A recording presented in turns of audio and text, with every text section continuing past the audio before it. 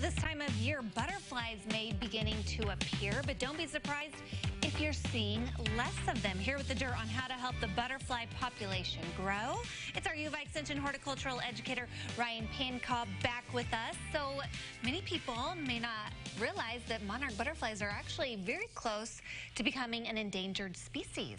Yeah, the monarch, their numbers have been steadily declining for the last several years. And researchers know that because they actually have an extreme migration in the plant and animal world.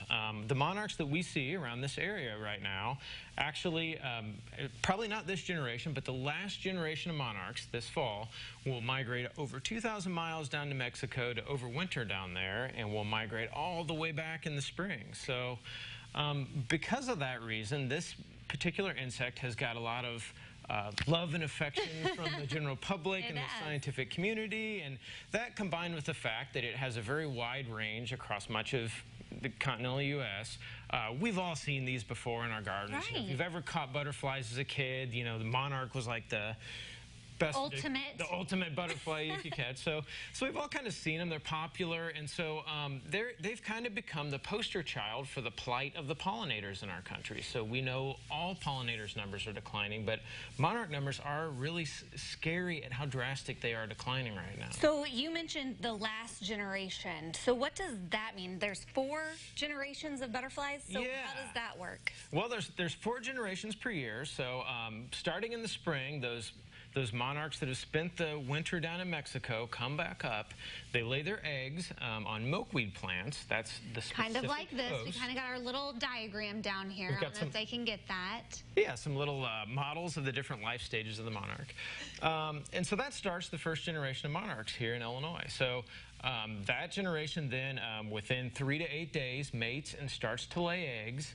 And then that happens 2 more times before the final generation, or the 4th generation of the year, hatches out of eggs. They actually won't produce until the coming spring, so interestingly, they live 6 to 9 months compared to the couple generations to the middle of the part of the growing season that are really only 2 to 4 weeks. As all those adults live. Interesting. And so what can we do here in Central Illinois to maybe help with, you know, the lifespan of the monarch butterfly? Well, a critical point for monarchs is in the larval stage, their specific host is milkweeds. So there's about 24 native species of milkweeds in Illinois. So there's more than just one plant. I have 3 different milkweeds right here on the table. And so what we can do is plant milkweeds. The best thing you can do is add some milkweeds to your landscaping or preserve areas on your property that have milkweeds growing, because they actually grow as a weed in a lot of areas, and we often mow them down or unknowingly remove them. So keeping those milkweeds or planting new milkweeds is one of the best things you can do. One thing that So interestingly, in the wild, a monarch caterpillar only has, some studies have shown, as low as a 10% chance of survival to adulthood. And that's because insect larvae are food for predators. You know, like who? Who would be a predator? There's a ton of different predators. Everything from birds and other insects to tiny parasitoids that infect them and lay eggs inside them and cause different diseases and other problems that the monarch can later not develop into a butterfly correctly. Okay, so to protect from those predators, what are you doing?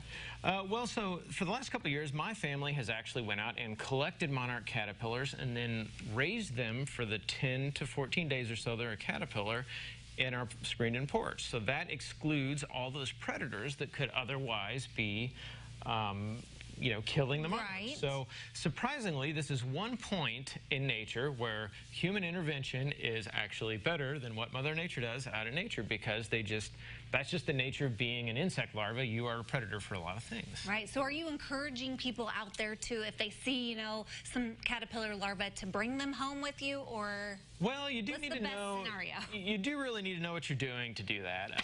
You know, maybe if you're a horticultural expert. Yeah, between my wife and I, my wife's a wildlife biologist. We've spent a lot of time kind of reading up, and I'll certainly give Amanda, my wife, more credit on the study of this. But we've really taken a lot of time to figure out exactly how to do this so we aren't having a negative impact. So it is something that's a great do-it-yourself project. It's great for kids and adults alike. My kids absolutely love this. You probably saw a picture earlier of my son carefully transporting the caterpillar to a new fresh stalk of milkweed. But you do need to know what you're doing and go into it with a good understanding of what you need to provide for those caterpillars, which is fresh milkweed on almost a daily basis. So it is a little bit of work, but nothing beats getting to see that monarch fly free out of your screened-in porch and knowing that you helped it. Well, and if maybe, taking them into your home isn't an option, plant some milkweed and then help them that way. So interesting stuff. So hopefully we can save our little monarch butterflies here. Ryan, thank you. Lots of great information which we will connect you with after today's show at CILiving.tv.